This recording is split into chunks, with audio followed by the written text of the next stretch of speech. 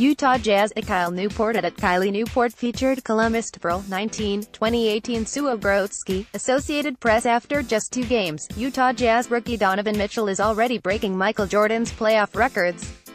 The Louisville product posted 27 points and 10 rebounds in his playoff debut on Sunday, and he led his team to a 102-95 victory in Game 2 on Wednesday by dropping 28 points.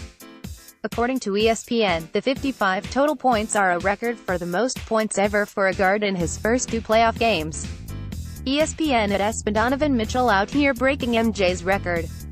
https://t.co/v8iojao. Mitchell, who had 20 points in the second half of Game 2, explained his mindset. "I need to keep applying pressure, getting to the rim," Mitchell said, per ESPN's Royce Young. "Even if I miss, as you saw on the boards, they were right there crashing and getting rebounds. Just being aggressive, getting to the rim, getting to the free throw line. I didn't have a free throw until the second half, so, just continue to be aggressive was my mindset." But even after entering the record books, the 21-year-old Rookie of the Year candidate was focused on the team.